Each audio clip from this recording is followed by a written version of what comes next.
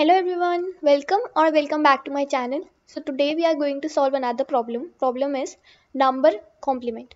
So in this problem what we will be given to us will be given an integer and we need to find its complement. What is complement? Complement is an integer you get when you flip all the zeros to ones and all the ones to zeros in the binary representation. For example, if integer 5 is given, that is its binary is this. Then if you need to find its complement, what will happen? 1 will change to 0, 0 will change to 1 and 1 will change to 0. See.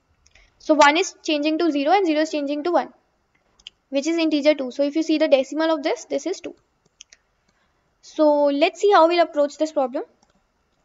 So this is the integer given to us and its binary representation and the output is 2. So if you complement this, so 1 will change to 0, 0 is changing to 1 and 1 is changing to 0. So this is 2. This is in the decimal, this is 2. So see how we can approach it. So this is the binary representation given to us and we have to do something so that this 1 changes to 0. Let's just focus on this one. Suppose you take this thing, we have this thing. Then if in order to change this 1 to 0, which operation you can perform? Can you use AND? Can you use OR? Can you use AND? Or can you use XOR? Just pause the video and think. See, we will be using XOR.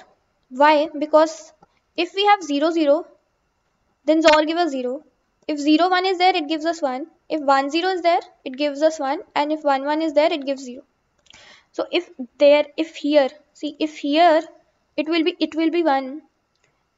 And here it's 1 only, then it will give us 0. That is complement of this. So what we are doing is, what we did was, over here it's 0. So we are XORing this thing and this thing. Now let's think for this 0. Let's think for this 0. Over here it's 0 and I want to get complement of this 0, which will be 1 here. So that means if I have to get 1, and I have 0 which is here, what I'll do? I need to have 1 over here. So basically so this will give us 1. So what we are doing over here is every time we are finding the power of 2. Let's see how. See, this is given to us 101. This is the integer given to us. First of all, we will find 2 raised to power 0. 2 raised to power 0's binary is 2 raised to power 0 is 1. Its binary is 0, 0, 0, 1. Right? So what we will do is we will have this, and what we will do? We will do XOR of these. When we will do XOR of these, so this and this will give us 0. Right? Now again, and this will be this will come out to be 1 and this will come out to be this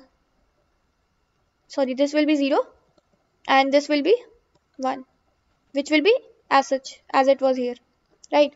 Now again what we will do is, see, we have in the first step we complemented this earlier it was 1, now it's 0. Now again we will see 2 raised to power 1. 2 raised to power 1 is 2 and its binary is 0, 1, 0. Now 1 is at this position. 1 is at this position. So we will be dealing with the second bit. That is 1, if 1, 0, 0 is there. So what we are doing? We are having 0, 1, 0. So it totally depends upon 1 over here. If it's, see, 0, 0 will be as it is only. Nothing change. Because when they are same, nothing will change. Now we have 1 here. So this is the bit we are focusing on. Right? So 0, 1 will give us 1. So you see, this is getting complemented. And then we have 1, 0. So this will come as it is. 1 will come as it is. 1.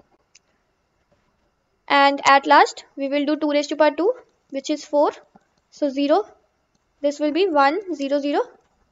So we will do XOR of this 1, 1, 0 with 1, 0, 0. So you see, now we are focusing on the third bit, this one. This is 1 and this is 1. So if this is 1, this will be 1 only. This is 1, so it will change to 0. If it had been 0 here, then it will change to 1. So this is the point of taking XOR. And these will be as such. So these will be as such. Right. So if you see, this is the complement of this number which we have taken, 101. This is the complement of that. So what we did, we found the complement of 101 and it came out to be 010. We are at each point of time we are finding 2's power and we are doing XOR of that with the number. And obviously number will be updated. So I hope you understood the approach. Let's see the code. So if you see, we are given a number and we are running a loop starting from 1 and I is less than equal to number and I is what we are doing is number raised to power I. So either you can do both things, either you can take, like over here what we were doing was we were taking every time 2's multiple, 2, then we were taking 4, then we take initially we took 1, then we took 4, then 2, then we took 4. So this is what we are doing over here, and we are taking XOR every time and then we are returning the number at the end because that will be the complement. So the whole gist of the problem was that we have to find for each digit, like if this is given to us 101, for each digit we have to find its opposite. And how you can get opposite of a particular thing? You can use XOR. See, if these are same, then you get same thing. But if these are different, you get one, which is opposite of this, right? Like this. So this was the main gist of using this approach. So I hope you understood the problem. Time complexity is O of 1 constant space, because at max this could be up to 32 because there are 32 bits, and O of 1 space because we are not using any extra space. Time is O of 1 because we can have at max 32 bits. So I hope the video was helpful. If you have any doubts, let me know in the comments, and please subscribe to my channel. It highly motivates me, and I'll see you in the next video. Thank you.